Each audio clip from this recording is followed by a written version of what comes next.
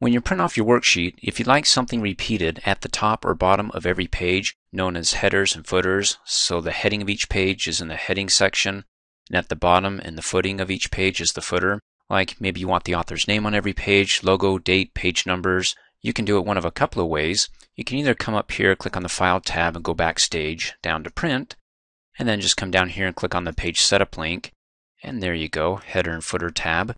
It gives you a preview up at the top when you want to add a header by clicking on Custom Header or Custom Footer with the preview down below. So you can either bring it up here, or if you're not Backstage, click Cancel. Let's click the back arrow, go to the Page Layout tab, go down to the Page Setup group, and click on its expandable dialog box button there. And then you've got the same tab here. So to add a custom header for the header section, go ahead and click on Custom Header. And you get 3 sections up at the top of every page that what you put in one, again, repeats at the top of every page. So in the left section, let's go ahead and put in the author's name. That's me, thank you. And then you got these buttons here, like when you hover over that one, it should say Font to format your font. That inserts a page number, number of pages, date, time, and so forth. Just hover over them. I'm going to go ahead and select my name because I want to customize it or format it by clicking on the Font button and saying, okay, we're big, bold, and beautiful. Let's do size 14. Give myself a fancy color and say, that's good, okie dokie. Ooh, that's nice. Go ahead and click OK, and hey, there's a preview of it. And then let's go ahead and add a custom footer. Click on that. And let's say in the bottom right section, we want to go ahead and add the date. Click on that, adds the date code, which means it's the code for today's date. So if I created this like several years ago and I add the code, it won't have the date for several years ago, but today's date, or whatever date you open it up in and print it off, it's going to be today's. So go ahead and click OK, and hey, there we go. And then you can go ahead and click on Print Preview to see what it looks like, and in the top of every page, or the first page, got my name, the bottom, the date. Click on it to zoom in, and then scroll over and down to see today's date. And then let's go to page 2, click on it to zoom out. There's today's date and my name. Nice. Let's go ahead and hit the back arrow. Now that's one way. Another way is to come up here and click on the Insert tab and go to the text group. Let me click on it and click on Header and Footer. Now when you click on it, it's going to take you to a different view, not the normal view, but the page layout view, but in header and footer format here. So when I click on it, you can see I'm in a different view. In fact, if you come up here and click on the View tab and you want to get out of this view, you can't do it. No, I'm kidding. Well, you can't do it as long as you have your cursor flashing in one of the 3 header sections or footer sections. So if you click out, hey, guess what? You can get out of the page layout, which is highlighted because that's the view that we're in, and go to the normal view. But if you come up here and you click anywhere in the header or footer section, it freezes and it says, you can't make any changes because what you're working on right now is up here on the Design tab, Header and Footer Tools. Or you can go ahead and come here, but I suggest that you take a look at this because you get a lot of features that can help you out with what you may want to add to your header or footer sections. So like for example, maybe over to the far right section, we could add the current time. Let's go ahead and stamp it. Boom, adds the code. And then let's go ahead and add a picture. You can add a logo if you want. It's the same thing, but it's going to be a picture. So in any case, come up here, Header and Footer Elements group, and click on Picture, Picture. You can go ahead and search the internet or browse on your computer. Click on Browse. I'm going to go to the desktop and find my computer beepy. Double click. And you won't be able to see him. You just get the code for that picture until you click outside of it. And hey, there he is. There's my beepy. And he's playing on a very old computer. In any case, looking at that picture, I'm thinking a couple of things. Okay, that's close to the top. How about if I go ahead and push it down and bleach it or wash it out so it's not so dark that I can't see the data in front of it? So to do that, go ahead and click back up in here. Come back up to the Design tab and click on Format Picture. Now make sure that you got picture selected, the coding, and then go ahead and click on Format Picture. You can change the size of it, so if you want this guy to be a bit smaller or larger on the spreadsheet, then go ahead and change the height. And when you change the height, it'll change the width. So if I go smaller, because it's in locked aspect ratio, what you do to the height to keep it proportion also keeps the width in check, so you don't have something that when you change the height and make it smaller, that the width is still the same, so it looks like he's being crushed. In any case, let's go to the Picture tab and change the color from automatic to washout. And that gives us the options down below for brightness and contrast. At default, 85% brightness and 15% contrast. If you want something brighter or something more contrasting between the pixels, then go ahead and play with that. Otherwise, go ahead and click Okie dokie and let's see where we're at.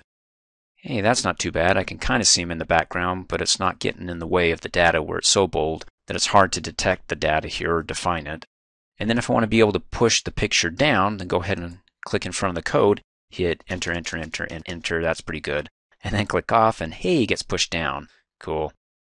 Now if I'm up here in the header section, go back up to the Related Contextual Design tab, and I want to jump down to the footer because I want to add like page numbers so I can tell what page we're on after we print it off. You can either scroll down to the bottom of it or come up here to the navigation group and click on Go to Footer, goes to the bottom of page 1, or go to Header, goes to the top of page 1, back and forth and back and forth.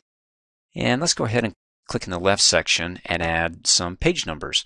Come back up here to the Header and Footer Elements group, click on page number, there's the code. But the problem that I run into with this is that it just gives me the page number and not the number of pages. I want a combination of both because when I print this off, when I hand off the first page to somebody and they go, oh, page 1, that's nice, they wouldn't know that there's a page 2 unless, let me hit the space bar, I type in of, and hit the space bar again, and enter in the number of pages in this worksheet. There's 2 pages, so it's going to say page 1 of 2 pages. Now what you do in one will duplicate in all the others, so this is all on page 1, right? So it should update to page 2, and you can tell up at the top on page 2. In the header section we added the current time. Well, the current time's at the top of page 2, so if I go ahead and scroll down, at the bottom of page 2 should also be in the footer section the page number and number of pages that are to be printed, and then also the current date. And then of course you can always customize these codes if you like. Click in there, click and drag to select it in the mini formatting toolbar. Bold, change the color to something, ooh, green's fun, and then click off. And then finally, let me go ahead and scroll to the top, page 1.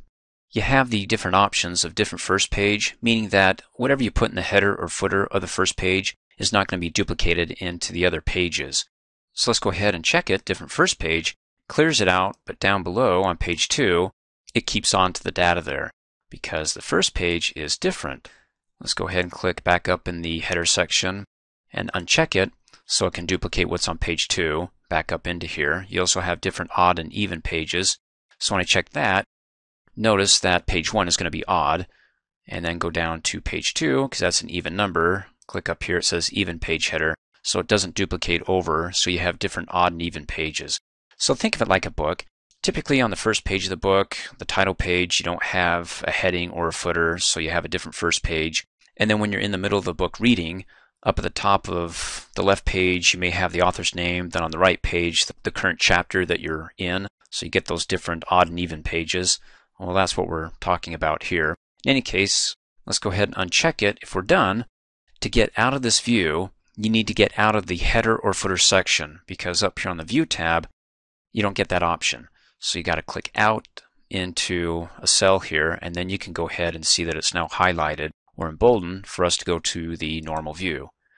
If I go back to the page layout and I go to, again, for emphasis, like a header or a footer section, it's focusing on you making changes to the header or footer, so it doesn't allow you to get out of there. To get out of there, you got to get out of there. You got to click outside the header or the footer section and then go to the normal view and Control Home, and then to see what it looks like in Print Preview before we print it off to make sure we got our headers and footers, because those aren't going to show in the normal view. Just in the page layout here, or File, down to Print, in the Print Preview. Hey, there's the picture of the little kid.